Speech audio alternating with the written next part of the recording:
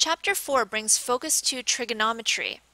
Now 4.1 talks about special angles, but we're not going to talk about special angles yet because I think you need some background information first. Here's a Cartesian plane, and within the Cartesian plane you have 4 quadrants. Quadrant number 1, quadrant number 2, number 3, and number 4.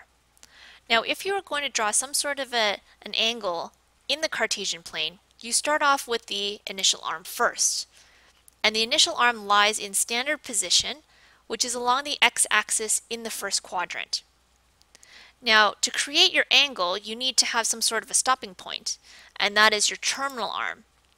Your terminal arm is attached to the initial arm at the origin, and then the terminal arm will spin around the origin and create your 360-degree circle.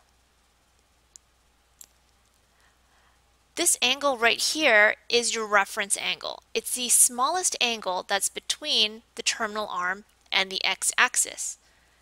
Now if I spun this a little bit further and created a wider angle, this is no longer the reference angle, because remember, the reference angle is the smallest angle between the terminal arm and the x-axis. So this would actually be the smallest angle, and that's where the reference angle would be. This angle right here.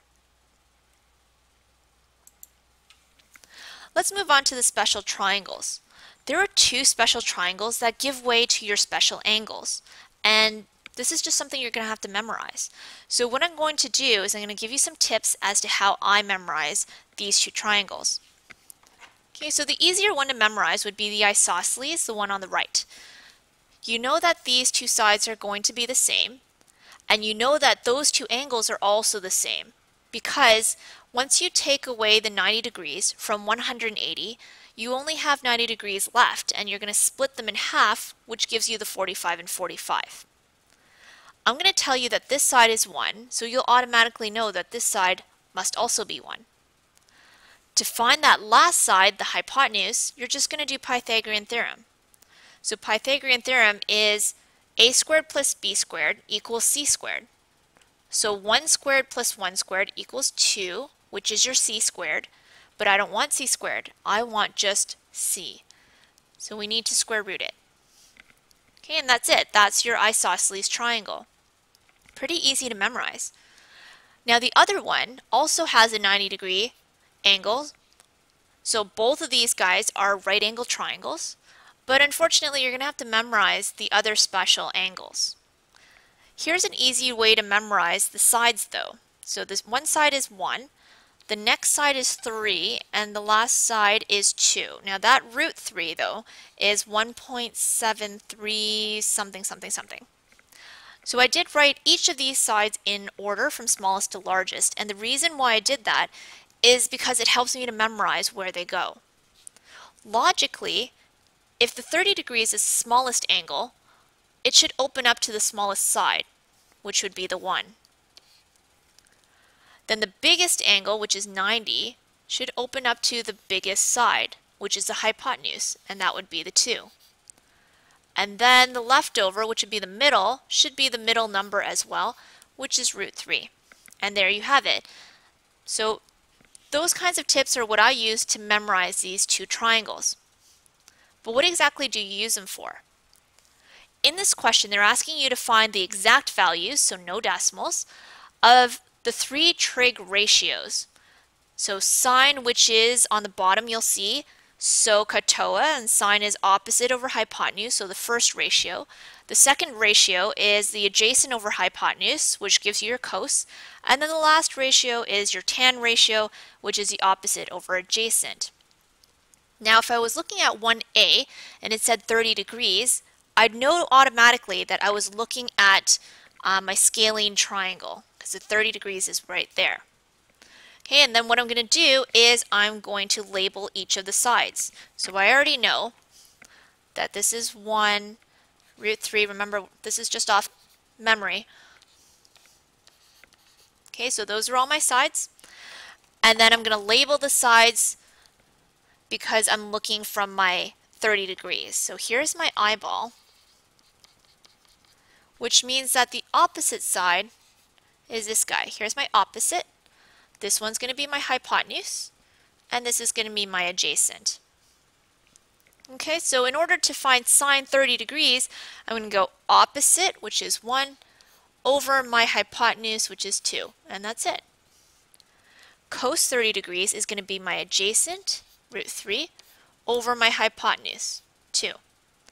And then tan 30 degrees is going to be opposite over the adjacent, and with this one, since you have a root on the bottom and you know how to deal with roots already, we want to make sure that there's no roots on the bottom. So you're going to have to rationalize it like this, and you're going to get root 3 over 3. So remember to rationalize your denominators.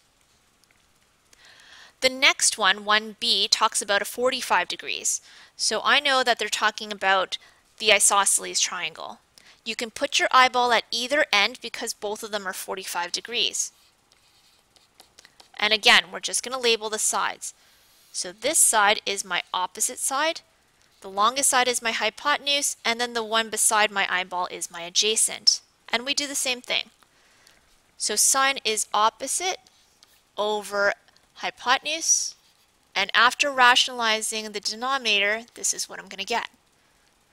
Cos is adjacent over hypotenuse, which looks like it's the same as a sine. And then tan is opposite over the adjacent. And then I'm just going to simplify that, and that's going to be 1.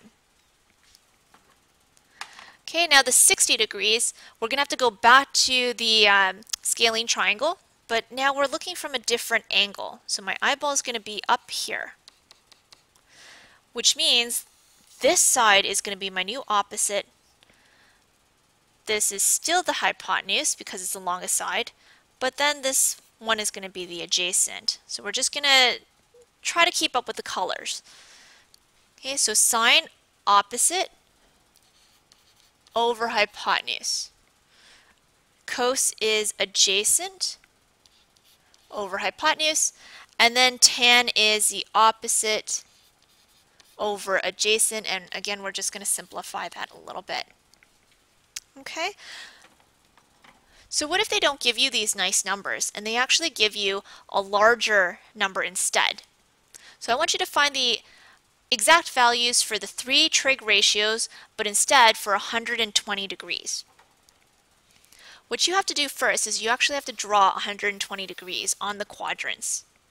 So 120 degrees, starting along the x-axis, because remember this is standard position, you're going to have to open up 120 degrees, which is about there, and then draw your terminal arm. So notice that I went past the 90 degrees, which is right here, and we're just approximating it. You don't need a protractor. Then what you're going to do is you're going to create your special triangle, and it goes in the quadrant like this. So you're going to take your terminal arm, and you're going to create a vertical line towards your x-axis. Okay, so there's your triangle.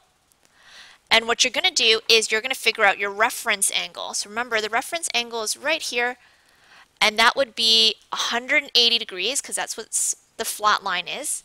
Subtract the 120, and you're going to get a 60 degree reference angle. So a 60 degree, isn't that part of the scalene triangle? Let's fill in the rest of the scalene then. This one must be 30 degrees, which means the smallest side is over here, longest side is out here, and then the middle side is over here. Okay, now just going along with the quadrants, since this side is a negative x-axis, that's going to be a -1. Alright, since this side is going along the positive part of the y-axis, that's still going to be a positive √3. And this terminal arm is actually always positive. We never have it as a negative. Okay, now the last thing we're going to do is we're just going to do the 3 trig ratios. So sine of 120 degrees is, let's put in our eyeball. So our eyeball is at our reference angle, which means this guy is our opposite. We have our hypotenuse and our adjacent. Okay, so sine of 120 is opposite over the hypotenuse. Cos 120 is our adjacent, -1, over our hypotenuse. And then lastly, our tan, 120 degrees, is √3 over -1, which is also -√3.